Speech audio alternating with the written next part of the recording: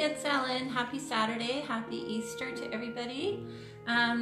Today we're going to be finishing this hutch, and I apologize for the really awful glare from our garage windows, but it's natural light and I can use that natural light with this today. So we're gonna finish this off. This hutch was just an old brown hutch. It had a little bit of damage, so I had to do a little bit of wood fill, a little bit of resculpting of it, just a little bit of the trim on it to make it look like it probably did in the beginning. We're going to finish doing a little bit of waxing and highlighting on these drawers. You can see these, and the cupboard. Put the hardware back on. And I've sort of done a bit of staging of the shelving in the hutch, just to give you a little bit of an idea of how to actually stage your hutch. A lot of people just tend to throw their dishes in it stacked up in big piles, and it really doesn't look like much, but these things can be a real piece of art. And one thing I learned when I studied decor was that decor should be a conversation starter. So when someone comes into your house and they see your hutch and they immediately look at it, they don't wonder what's wrong or what's kind of off, or why are your dishes all stacked to one side, or those don't really match that, or there's different things that go on in people's minds when they see decor that's a little bit off. So, but if they come in and they go, oh, that is beautiful, where did you get that piece? And that starts the conversation. And literally, you can talk about everything in your hutch. You can talk about who painted your hutch or where you got your hutch from if it's not painted. There's so many things that good decor causes in a conversation. I mean, it can go on forever. I know a lady, we did her house over the past year, and she had a lot of antiques, and we've incorporated some new. We've redone some of her antiques. We've painted her house. Now she says when people come into her house, they immediately say, oh my God, where did you get that? Oh, this is beautiful. So that's what I mean about really nice decor. It should be a conversation starter, and anybody can do decor. There are some principles to it, and I'm going to teach you a few of those principles at the end today with this hutch. I don't know if I can get very good shots of the inside, but I'll try. I have to move the camera and jiggle it around, so I apologize in advance. But thank you for joining me, and if you're watching this on the replay, which a lot of you seem to be, that's fine too. Just tell me you're watching on the replay. If you have any questions, let me know. My name is Ellen. I'm with Lundgren's Interiors, which is my company. We do interior decor as well as furniture upcycling, which means taking old pieces that, weren't very nice and redoing them so that they're a statement piece or a piece that you can be really proud of in your home. So I'm going to put my glasses on because otherwise it's hard for me to paint. But I want to show you what we're using today. So I am using a few different wax brushes. This is a wax brush that's really super fluffy. I use this for clear wax. This is my black wax brush. So for each wax, you want to have a different brush. If you do this, on a regular basis, you want to have all these different things. If you just do it like once and then never do it again, you could just use your cloth, put some on your paper towel or cloth, and then smear it around. This is my white wax brush, just a little bit smaller. And then this is my wax eraser. And a wax eraser is just a brush of clear wax, because wax removes wax. Always remember that. So if you get wax on in the wrong spot, you don't like it, just take a little bit of clear wax, which I use just ordinary Varathane finishing wax as my clear wax. And I would just dip a little bit in, get it on my brush, and then I would put it over top of the wax that I want to remove, if that was the case. So that's my eraser brush. And I'm going to use, so I'm going to use some white wax today. This is Miss Mustard Seeds white wax. It's a really, it's nice for things like this. So where I had already done the blending and it wasn't exactly perfect where I wanted it, I can use white wax now and just finish it up. I have some antiquing wax, which is also Miss Mustard Seed. You can see that. But it is very dark black. That might seem scary to people, and actually it was to me too. I was petrified of using black wax, but it's actually not that bad. This is my gold shimmer wax, which is the wax. It doesn't really look that great on camera, does it? Well, I don't know if you can see it better there. It's called a Pueblo brand or something.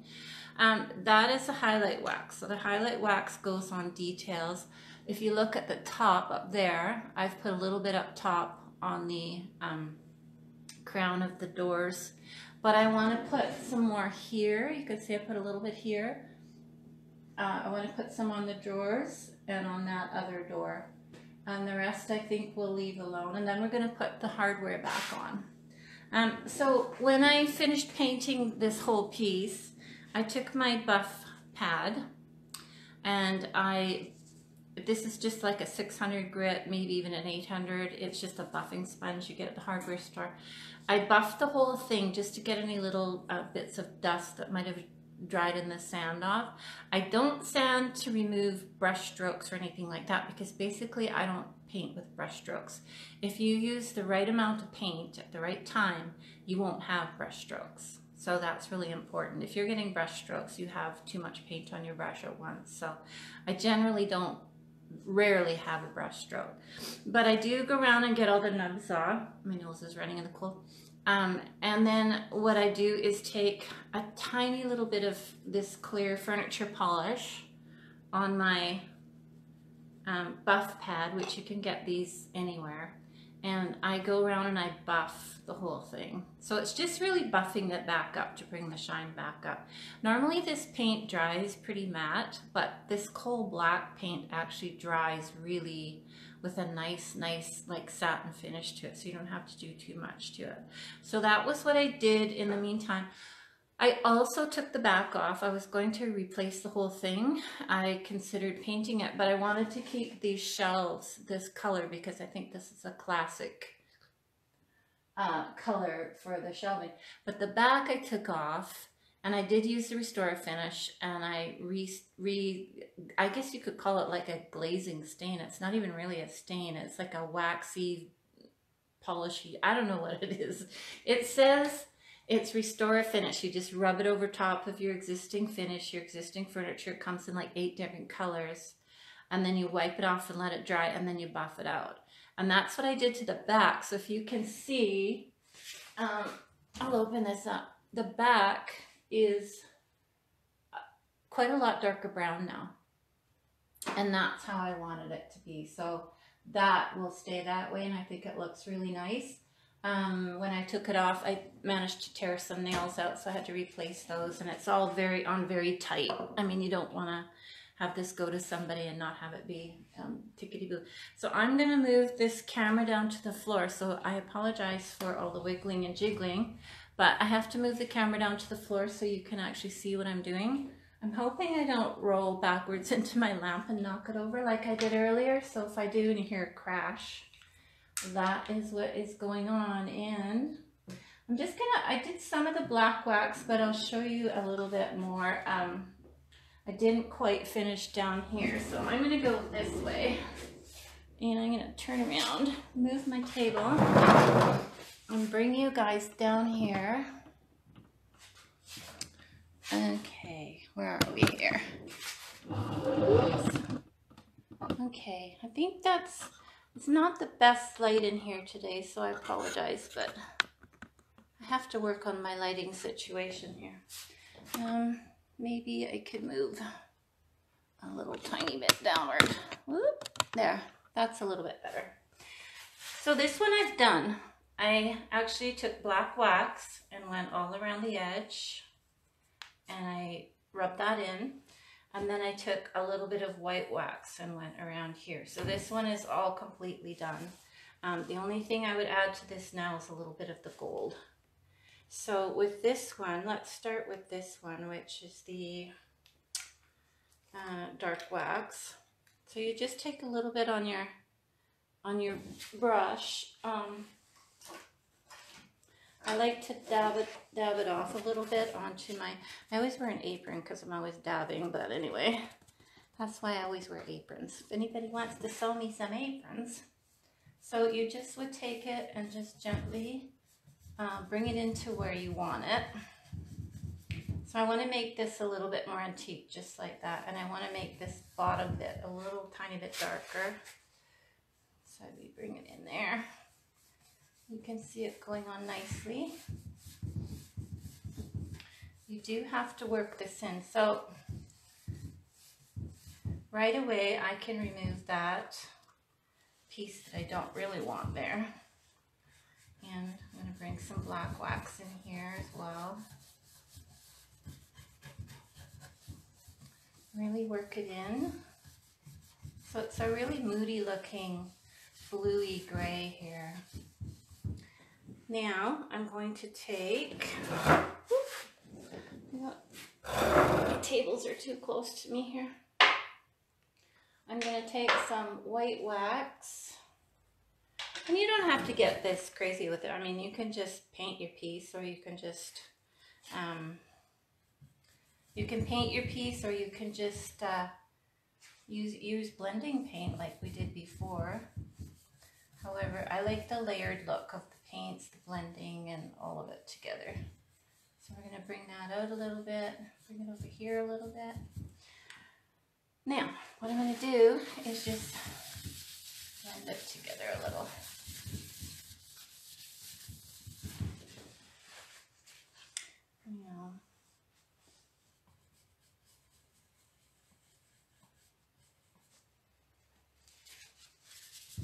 There's a little bit of white here that I don't like, so I'm going to add a bit more black in there, or maybe not.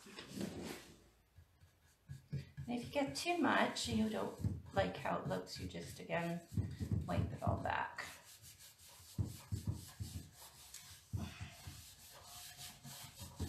I'm taking the black and I'm just going in the grooves a little bit, just to get rid of some of that blue that I left inside the grooves from blending, just slightly. Give it a little white. I lost my brush. Okay, so make that all back. So that one is about done. I don't know if you can see that very well, but I think that looks pretty good. Now on the bottom here, remember I had trouble blending in here, and it was because I didn't sand it enough. So this paint has to have scuff sand. So I obviously missed some right down in here, and that's why it's showing up like that. I was going to resand it, redo it, and then I thought no, because I'll show you something else that in this particular case, something else that I think might actually work. So now we're going to go with the black wax again down in here. This already has a lot of dark there, so I just want to darken up here. And on this end, sort of want my ends to match a bit. Get down into this groove.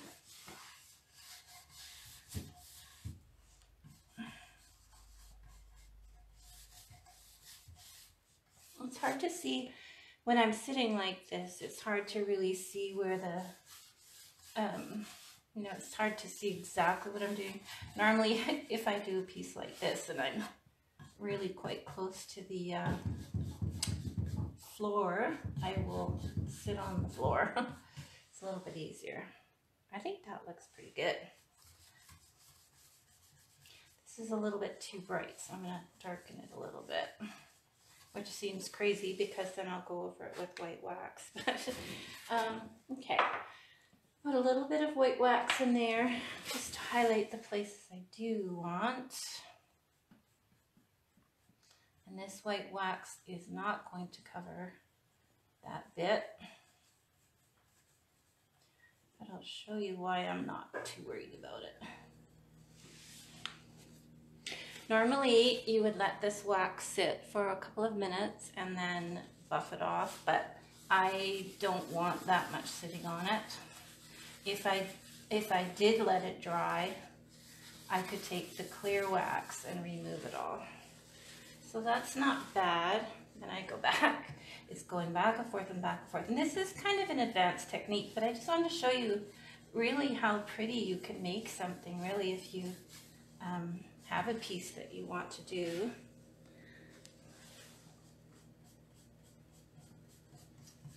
Okay.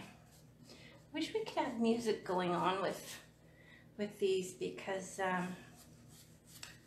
it would be really nice to have some music in the background, but apparently Facebook will take your post down if you have music going on in the background, which is kind of crazy, but that's the way they work. So okay, now, so what I want to do is add a little bit of this white wax over to this side,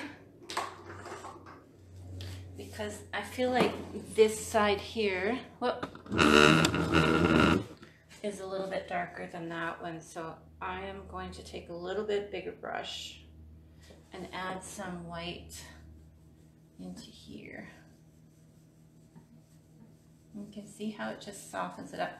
Now this wax dries hard. In fact, you would have to take mineral spirits or something like that to get it off once it's dry, because it just dries rock hard. It's not like soft after it's gone through a drying period of about even an hour. So if you did have to get it off, you would use mineral spirits probably, or clear wax. And again, I'm struggling to see being down this low, but I think that's about how I would want it. Let's see what that looks like. And if not, I will fix it up after I'm on camera. It's really hard on camera to get things exact. Okay. But you get the idea of the technique at least, so that's good. Okay, so that was pretty fast, I would say. Now for the gilding wax, which is the gold, I just want to do a little bit on the top in here, just very lightly in these bits here. And again, I would probably be sitting on the floor being down this low to everything, but can't do that on camera, so I'm just going to move it over a little bit. So you can use a brush, a really tiny paint brush. I have a few little artist brush that I use for this type of thing. You can use your finger, which is what I'm going to do. It's creamy, like a little bit creamy, or a little bit thicker than maybe face foundation. If you use it's super creamy, and a little bit goes a long way, trust me. So I kind of have bigger fingers, so I have to be careful, but I just want it on the tips. So you just rub it very gently where you want it on the tips. I need a little bit more.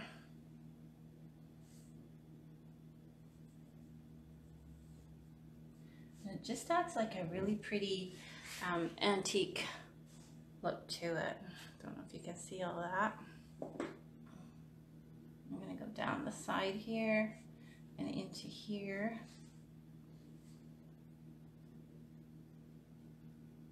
You don't want to use too much because you don't want it to look overcooked. But you want to use enough that just when the light hits it, it's very pretty sheen. So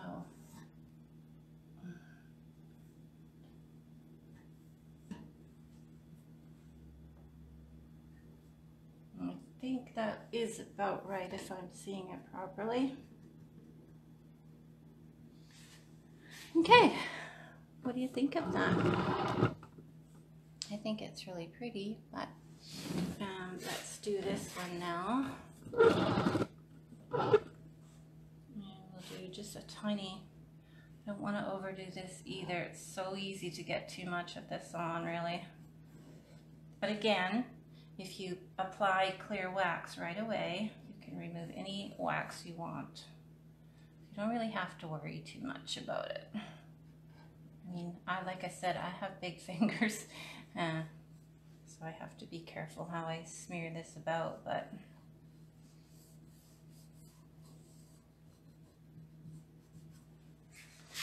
Okay, we'll keep going over here, a little bit over here. Sometimes I try to use my pinky finger, but I swear my pinky finger has a mind of its own. It just kind of messes me right up. Okay, a little bit more in here, I think. You know, if I wanted to also, I could bring it right down a little bit into the center, but I don't want to. I think that looks pretty. It's just kind of enough. I'll show you what I mean about the wax remover. So this brush has a bit of clear wax on it, and I don't really want this gold right in here. I kind of overdid it a little bit.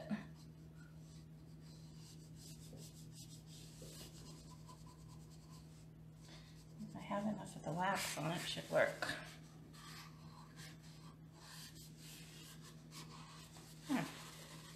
See that? Takes it right out. So if I wanted to do that little bit there, I would just add more. When you do this when the gold is still fresh, it comes right off, and that's true for any of the waxes actually. Okay, so we will carry on down to drawer number 2. Not door number 2, drawer number 2. Keep going. And smear a little bit more in there. And under here. Just a tiny little hint. And I want this because I think this is kind of a really pretty, like, furniture has its personality. This happens to be a Queen Anne replica, which is the Queen Anne style of furniture came out about the 1700s or 1720, somewhere in there. And it was kind of funny how furniture makers were designers. So Queen Anne furniture was sort of an in-your-face rebellion to the Gothic design of buildings and furniture. Gothic, if you've ever seen Gothic or Rococo, and if you don't know what that is, look it up. Furnishings, they were really embellished, like super embellished. It was just almost gaudy, really. Sharp spires. The Notre Dame church that just burnt was a Gothic building, and the Gothic buildings were designed. And a lot of people don't realize this, because when you see teens who are all dressed in goth and they think they're being rebellious, the Gothic architecture was designed to reach up to God, and the spires were really tall and pointed to reach up to God. And every Gothic building on the face of the earth has gargoyles. And even a lot of people think gargoyles are a really new age thing, but they're not. They're from the Gothic period. And gargoyles were used on every building, every Gothic building, to scare demons away.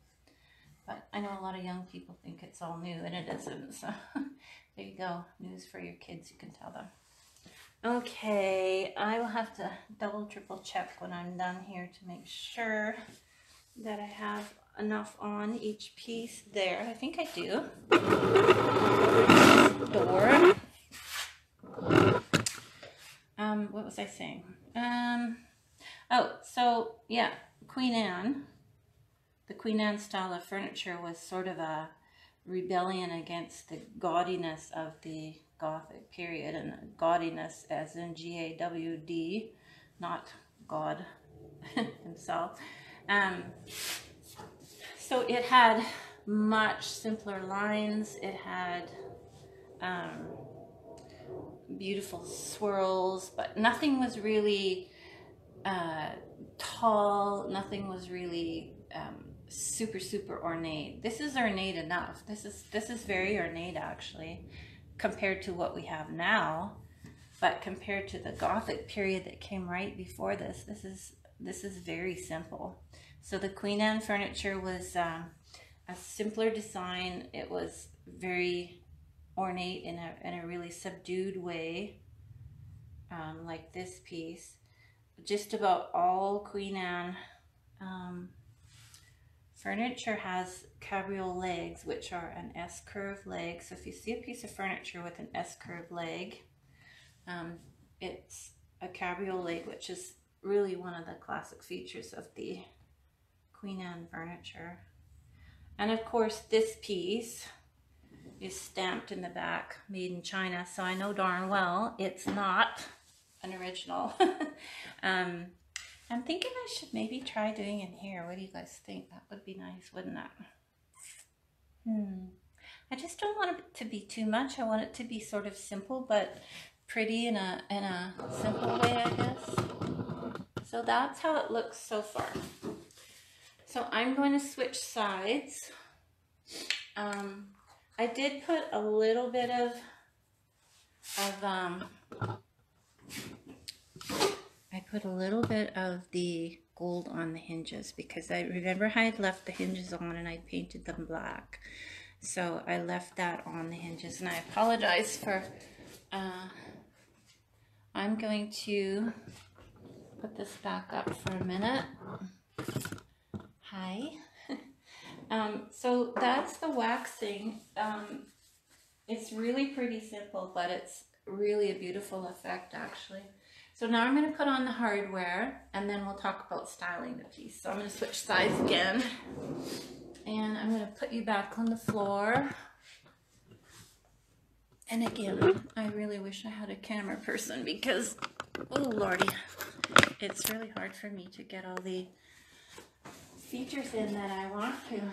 So guys, check this out. This is so exciting, you have no idea. So I need my screwdriver to open these doors.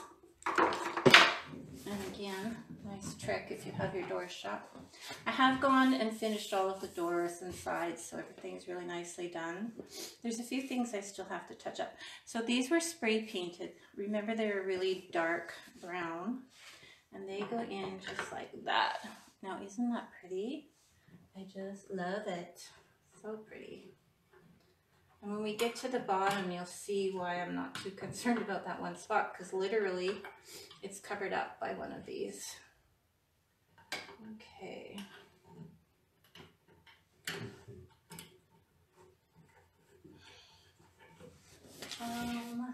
Nose is running again. So I have a little handy dandy electric screwdriver that I use for these, so they should go on pretty fast.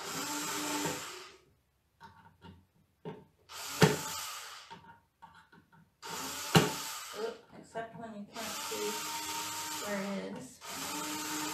There's something not going on. Okay, so that one's done. I think that's just so pretty. I just want to sit here and stare at it because it's so pretty. It just looks so dramatically different than it used to. I mean, it's just a night and day different. I'll post a before and after later, sometime later or tomorrow, probably later, because it's just such a difference and it's so pretty. This will go to somebody's home and hopefully they'll style it really well and it'll look pretty and it'll be a conversation piece just like it's supposed to be. Okay.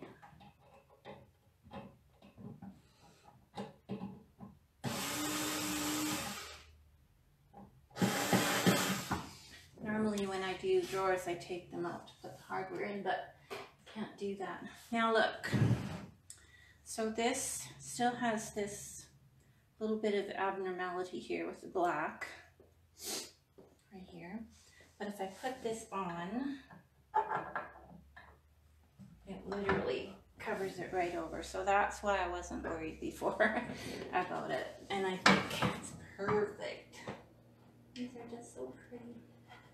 I know I keep saying pretty a lot. I have to find another word. Stupendous, lovely, gorgeous.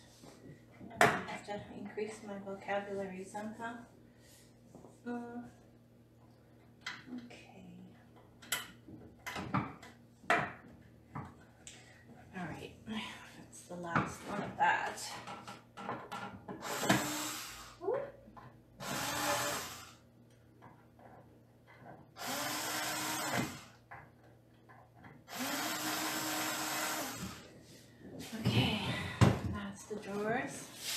this handle I had put on, and like I said, I spray painted these with the Rust-Oleum. I actually have it here. Excuse my reach across the beach. It's the Rust-Oleum Gold Metallic. Love this stuff. Another one that I like for spray painting hardware is the hammered metal, the Rust-Oleum hammered metal that's bronze. There's a black one. Oh, I just love the hammered metal. Look, it's just beautiful stuff. There's lots of stuff out there if you look around for it and try to find it to fix things up. Okay, so again, I'm going to take this door out. And I am going to put this last handle on. Then we'll talk about styling the inside a little bit.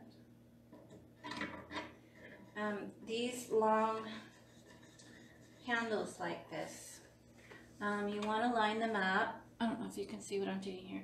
Line them up as well as you can. Tighten them. Okay, and then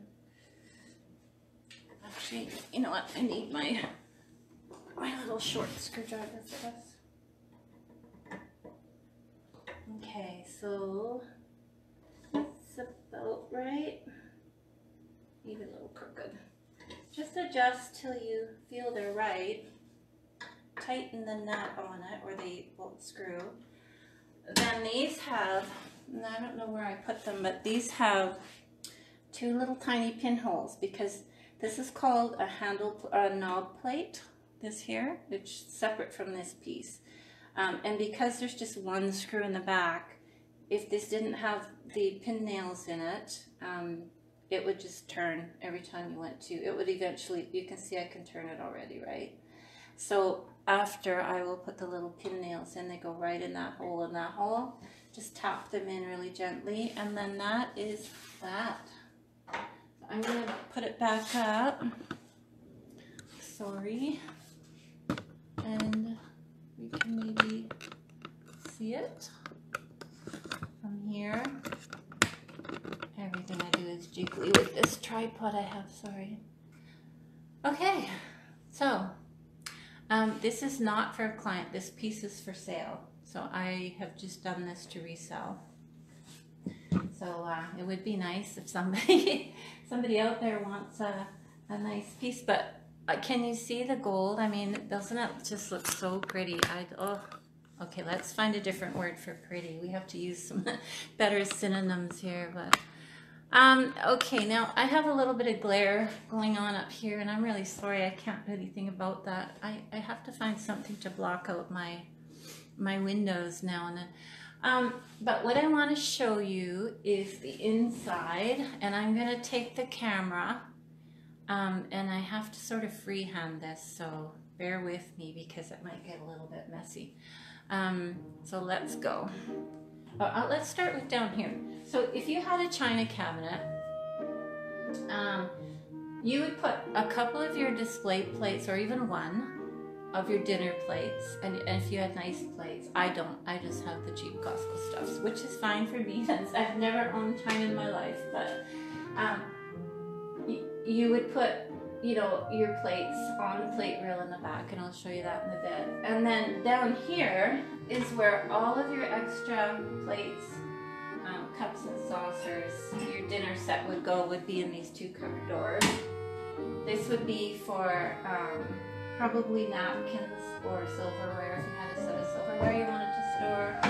And whoops, this handle's not on very tight. This also would be, this is a really deep drawer, so it could hold a lot of stuff. So basically you should be able to get like a set of china in there. Now I'm going to take you up top here. We'll see. Okay, so excuse the junk in my garage, it's really messy out here. Okay, so I'm going to try and see what you're seeing, but I honestly can't because the camera's backwards to me.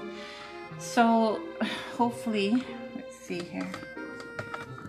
I'm going to use this freehand, so I apologize for any wiggling.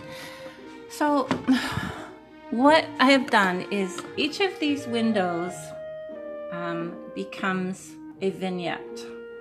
So this becomes a vignette, and you can see I have, I don't know if you can see it without the glare, but I have a jug, a wine jug, and some port glasses in there.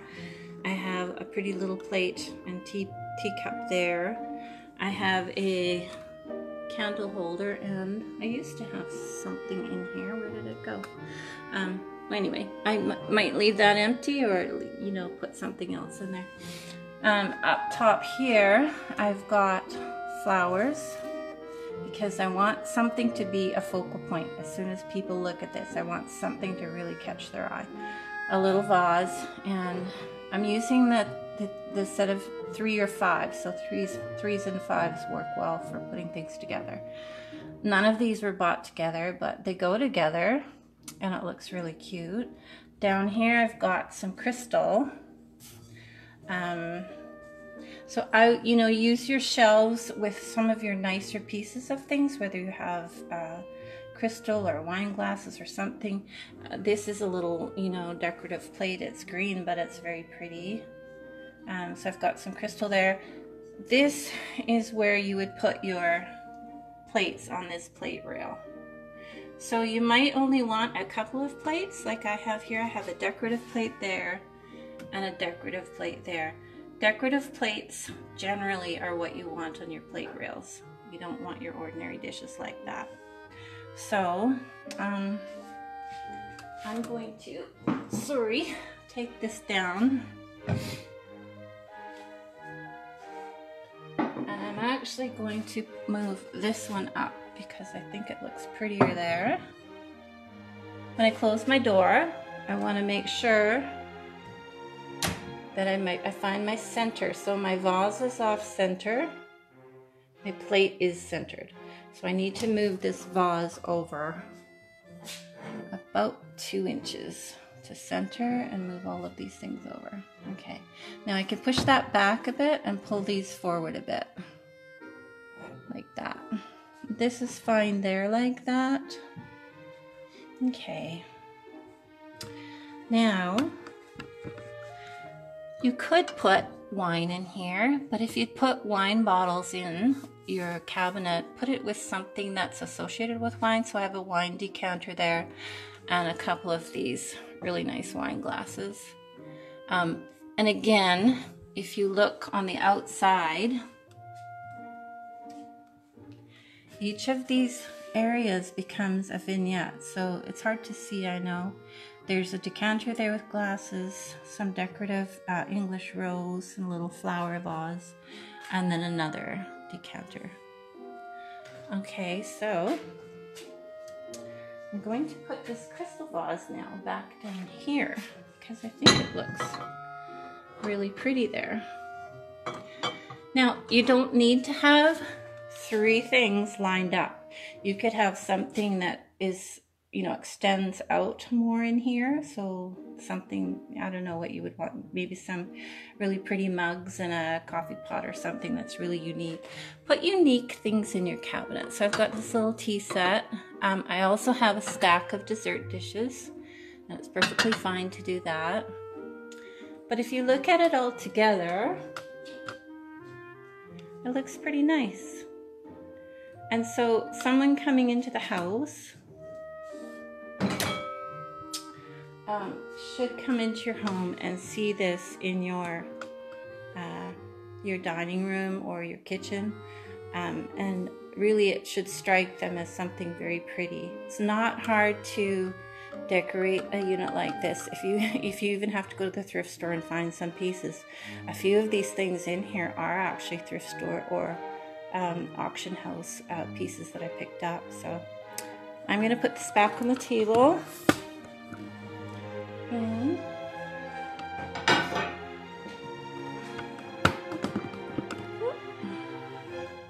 so let's see here. There, that's the finished look. So I hope you learned some stuff about the glazing, the blending, the staining, the waxing. I think we've kind of covered everything pretty much on this video, or this series of videos. There's 3 videos, so if you didn't see the beginning, the first 2 videos, go back and watch those because there's a little bit of base knowledge about how to paint these pieces.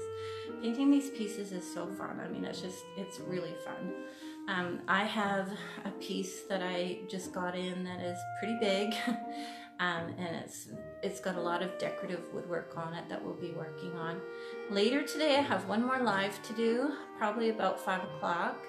And it's a hall table that I did in black and stained the top wood, and I need to put gold gilding wax on that. So it's just going to be a really short video on the gold gilding wax on that one. So I hope you all have a great Easter weekend. I have to go to the store now and get some groceries, but I will catch you later on today. Thanks for watching, guys.